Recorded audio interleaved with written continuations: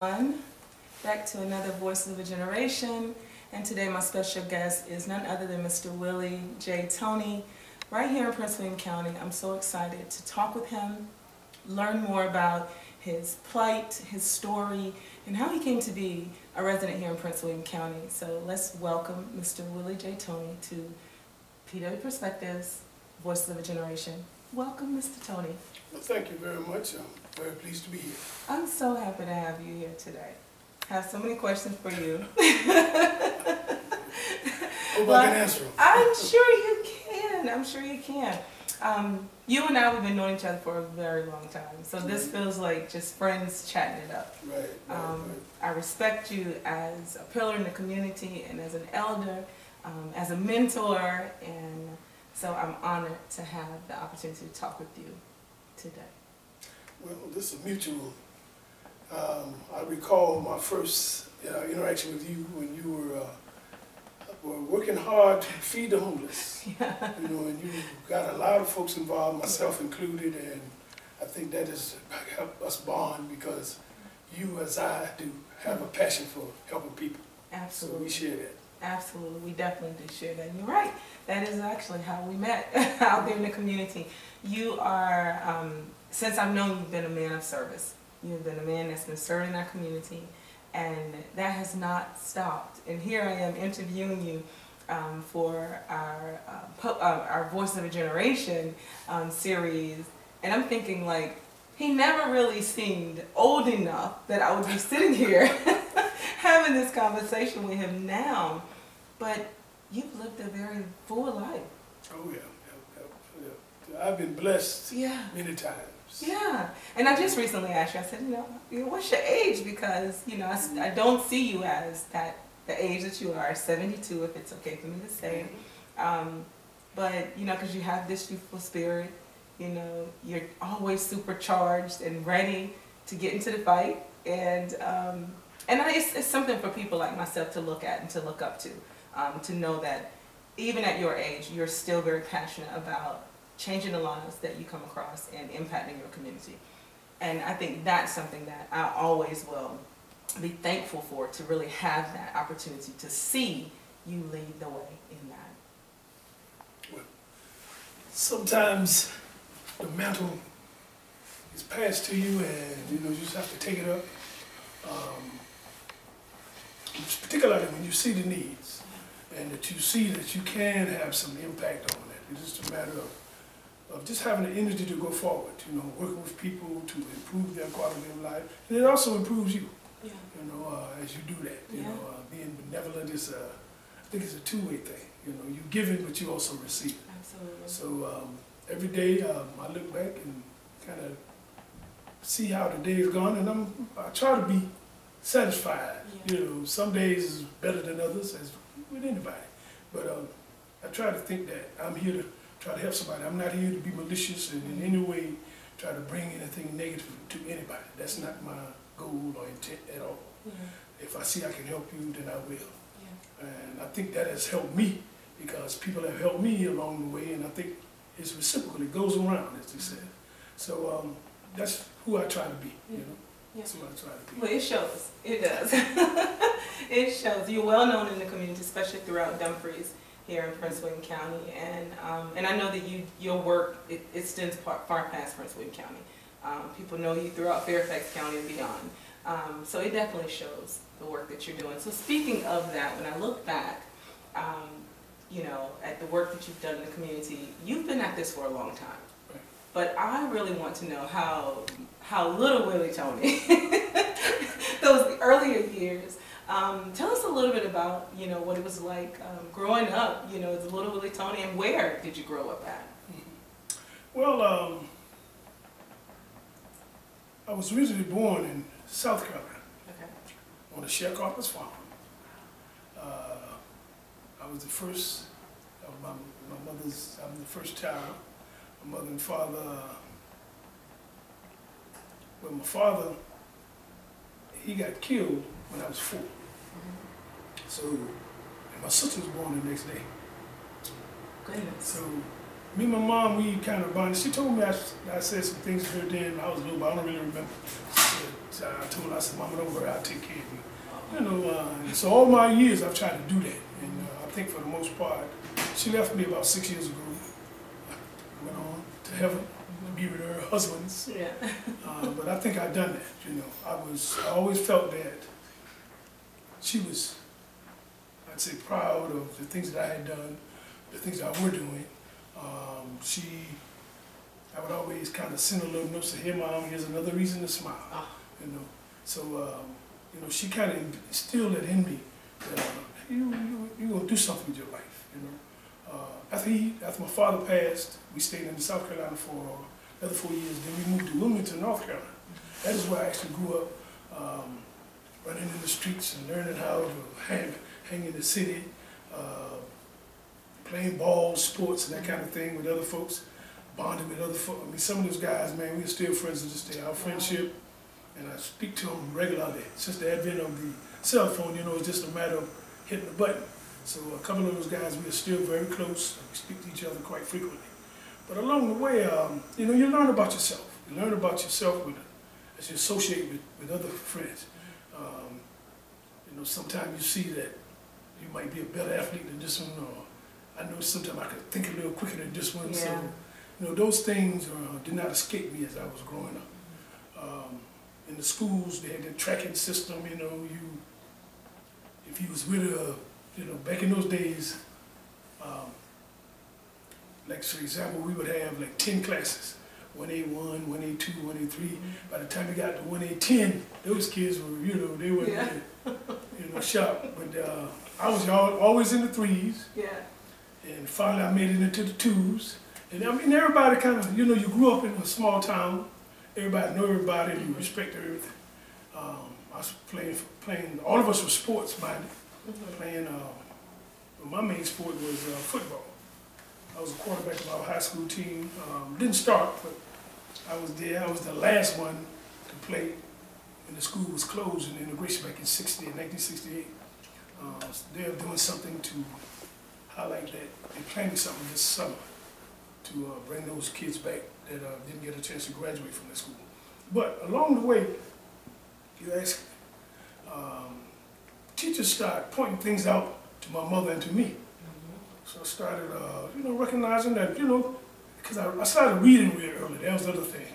That's the number one thing I think that really kind of pushed me out in front. I was reading at 5, 6. I mean, I was reading. I mean, my relatives used to say, man, we thought you were going to be crazy. I used to read. I was a voracious reader. Really? And from that standpoint, I learned a lot about, I used to like to read autobiographies, you know, about people who achieved things, who kind of had an idea of themselves. And one of the most influential one was the autobiography of Winston Churchill. Somebody might have said Malcolm X, but no, I was in 8th grade and I read the autobiography of Winston Churchill, and he believed in predestination. He was a poor man, born a commoner, but he believed in himself. He said, I'm going to be the Prime Minister of England. Everybody laughed at him. And he eventually was. Yeah. So, but he ascended those levels. So as I started growing, I started kind of thinking, I said, maybe I'm here for something special. You know, so I would take risks. A lot of friends wouldn't. And man, what's wrong with you, man? But I would do things, and a lot of times I would be able to achieve those things, you know. And that sort of fueled that ego of mine, made me think that I could do a lot of stuff. So I'm thinking in the 8th grade, the governor of North Carolina at that time was a dude by the name of Sanford.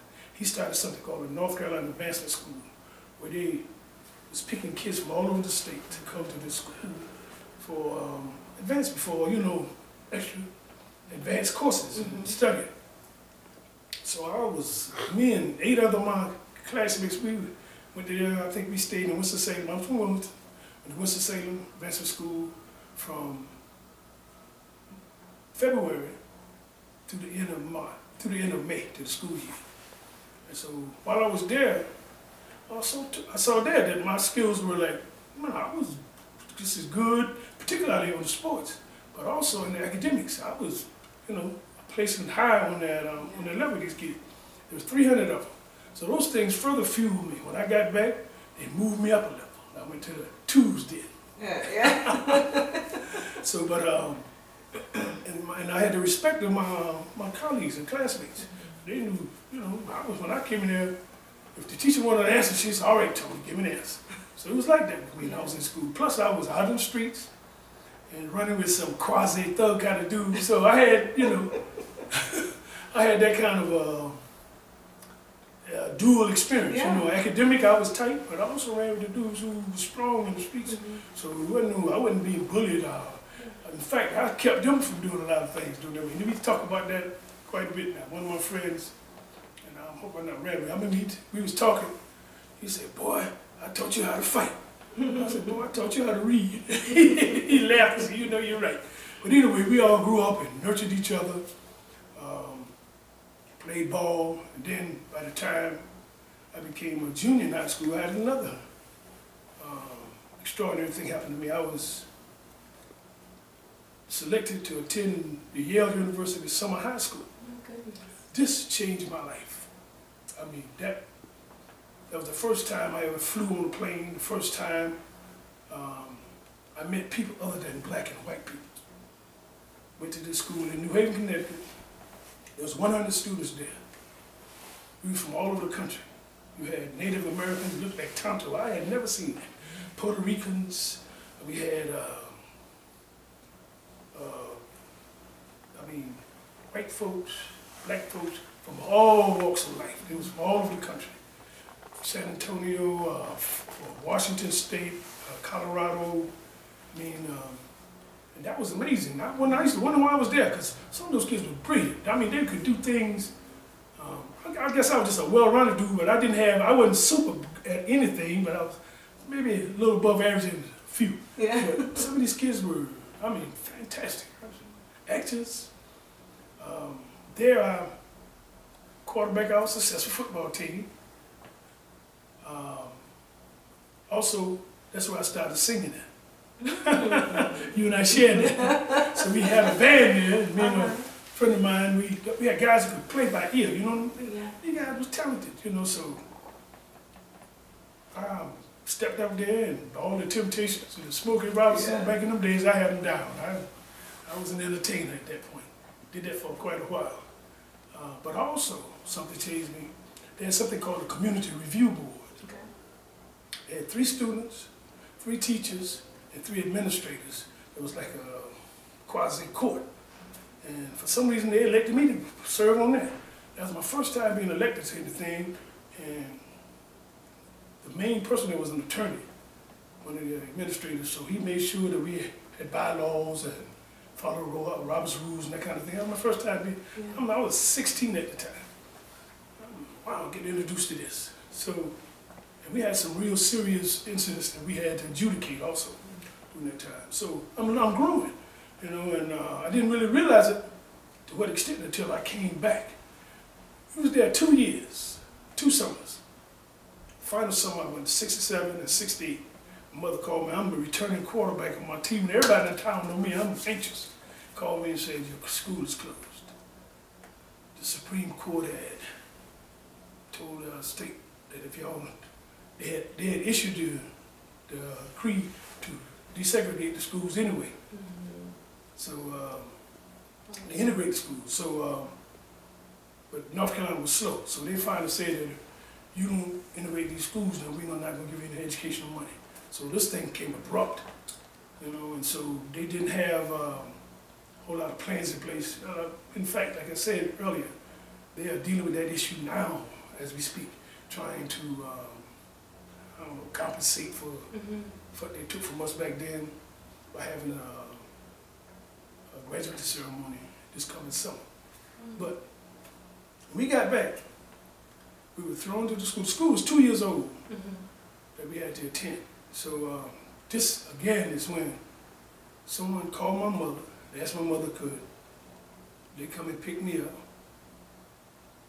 I was saying, Mama, she said, well, my mother would always push me. I'd be saying, oh, get in that car and go. This was the librarian. She was the assistant principal of the new school. She was the appointed assistant principal of this integrated school, Hoggett, John T. Hoggett High School. So they started taking me to the Board of Education. I had never even, Oh my.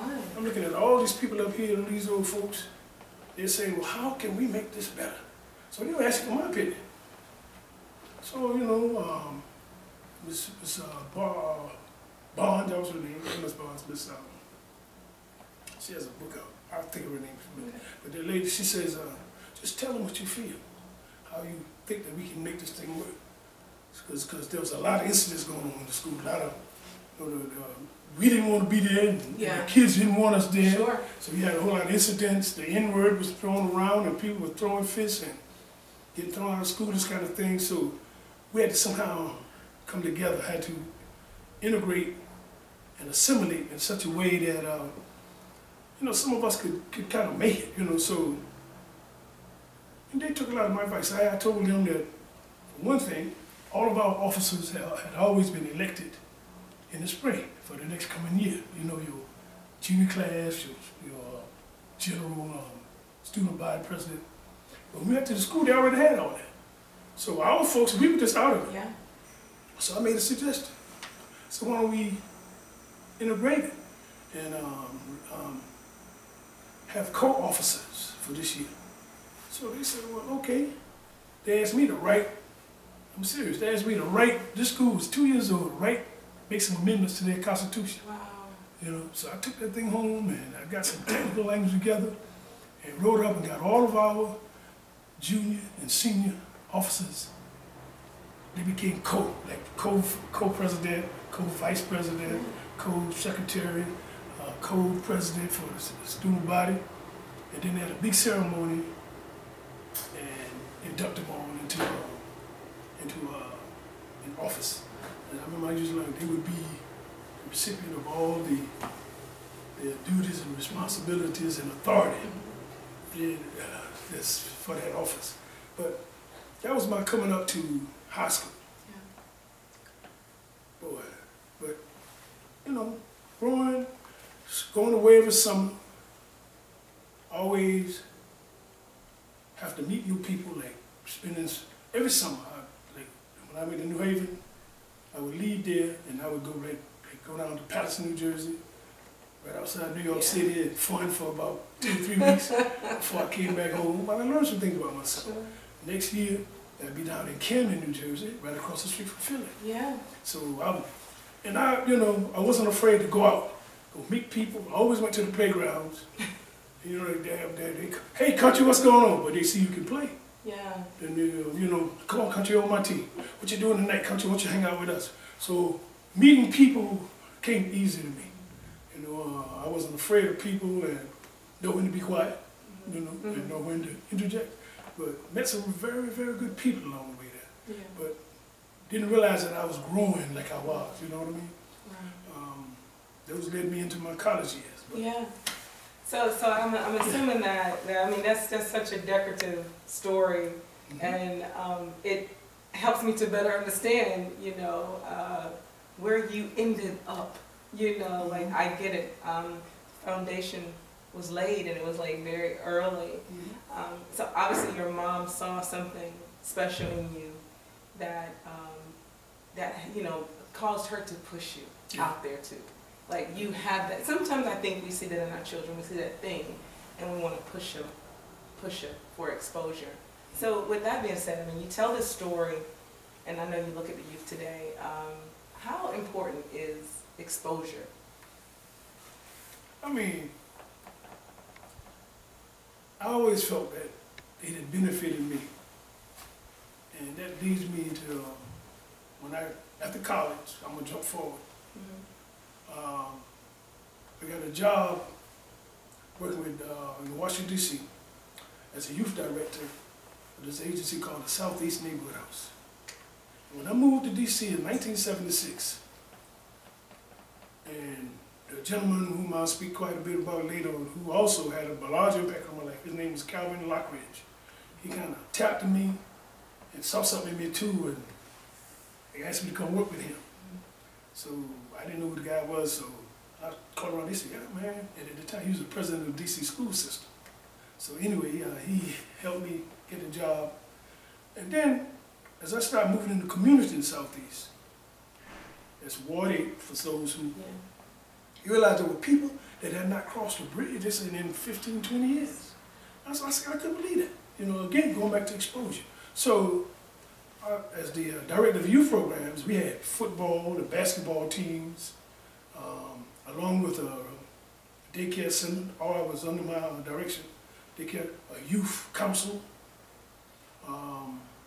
some employment program and all that. We did all that, Mary Mary's program. But we was one of the sites where kids came and paid.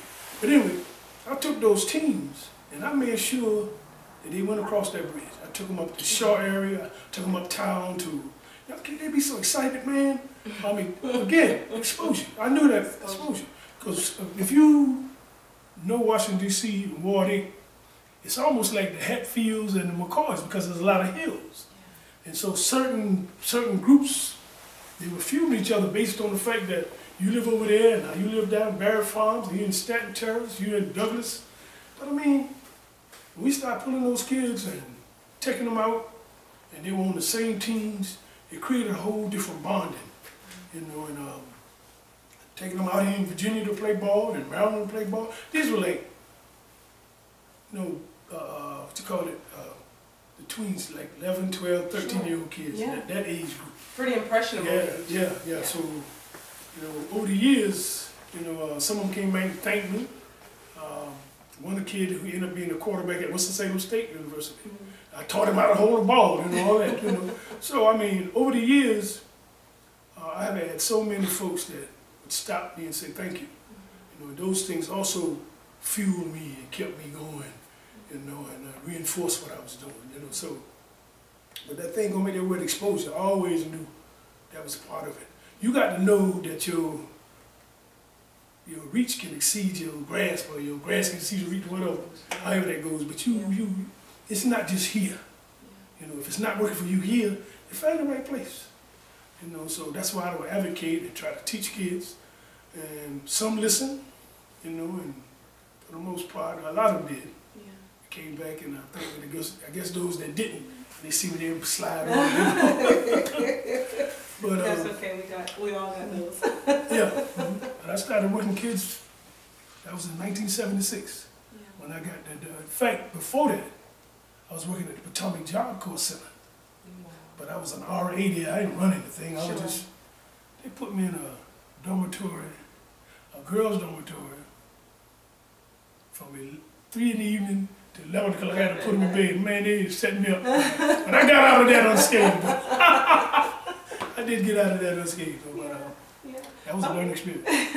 So, you know, here he is, a country boy, coming from the deep south. Yep. You have the exposure of being at Yale, this summer program, and then you get your job, you come to the big city of DC. Now that's huge exposure. That's a culture shock in itself. You dive into working with youth. So how long did you stay in the DC area before you migrated down to Virginia? That's a complicated story. You know, the impetus that pushed me down here. But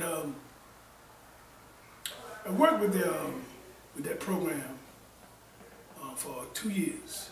And then Mr. Lockridge, he was an elected school board person. He asked me to come and become his assistant at the Board of Education. He made it clear to me, he said, you are here to be my assistant.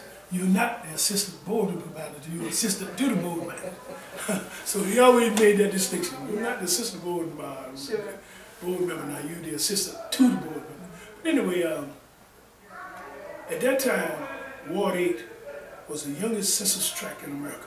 And a census tract is normally about 86,000 people. They had more, we had 22 elementary schools. And if you know that area, the landmass is not very big. They had 22 elementary schools.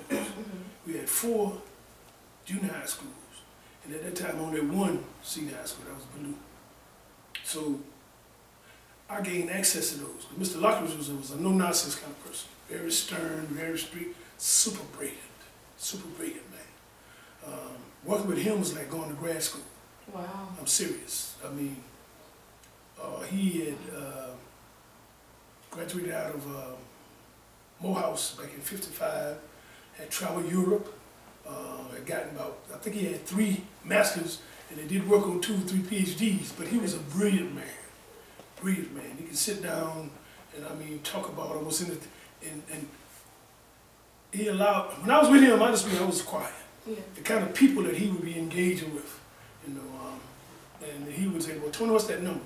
And so I had to stop doing some of the things I was doing because I had to be able to pull things up, you know. I didn't have to go paperwork, so I always listened, took notes, and when he needed something, I would try to regurgitate it for him, you know, instantly. So those also taught me some things about myself. But let me see, from '76, Mr. Ryder got married in '85, and he felt like, he said, well, listen, I may not get reelected, so I'm going to help you get another job. So he got me a job, excuse me. Mm-hmm.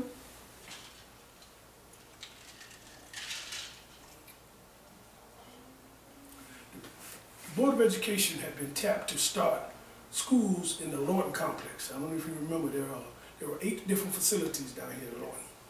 So I was offered a job as a guidance counselor in one of the prisons. Oh.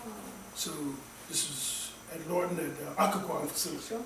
So sure enough, I came down there and commuted back and forth for years. Mm-hmm.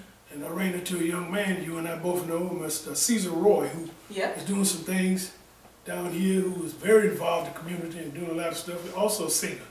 Yes. So he said that. So from time to time, I would come and spend the weekend with him. Mm-hmm. And we'd get off and you know, a whole lot of things. But I needed to get away from D.C. because things weren't going well for me there. Okay. The marriage was falling apart and I was really miserable. So eventually, I just made the decision to leave everything that was there and came down here. That was in '92. So I lived in D.C. from '76 to '92. I think that was what, 16 years, something like that, if I remember correctly. I could go off into some other things, but I'll leave that side in terms of the divorce and all that, you know. Well, we're going to get to family. We're going to talk about family. I definitely want to talk about the importance of family. But so when you get down here, you start working here in Lorton. Mm-hmm. You're making that commute. So it's obviously a short commute. Right. You got some connections here. You know some people. An entertainer, fellow entertainer. Mm-hmm. So let's pivot into the entertainment because I've heard that come up a couple of times, and I did share with you. I wanted to know a little bit about that. I know that you're a singer, and those that are viewing and reading may not know. You're talented. You have many talents. You have many talents, and I'm learning more and more about them. But the singing, I know that you and Mr. Al Brooks, who was also a singer. Yeah, he was. But see, he took it like, I mean, he didn't. My performance, I really kind of ceased after high school. Ah. I would sing, you know, I would sing with groups, karaoke and everything, and I enjoyed it. And we could sit down and harmonize with people, just get up on a little karaoke stage and, you know, have fun. But with the band and practicing and all that, after I went to college, I kind of ceased that. Plus, I saw my voice was changing a little bit then too. I didn't have the tenor that I had because I was smoking them cigarettes. But I had a nice little tenor when I was in high school. Yeah. But you know, I could sing, and you know, based on the response from the people around me, it was okay. Yeah. I knew how to hold a note. You know what I mean? Yeah. So it was acceptable. And I still do. You know? Still do. Yeah. That's the thing. I want people to know that you still do sing. You may be, you know,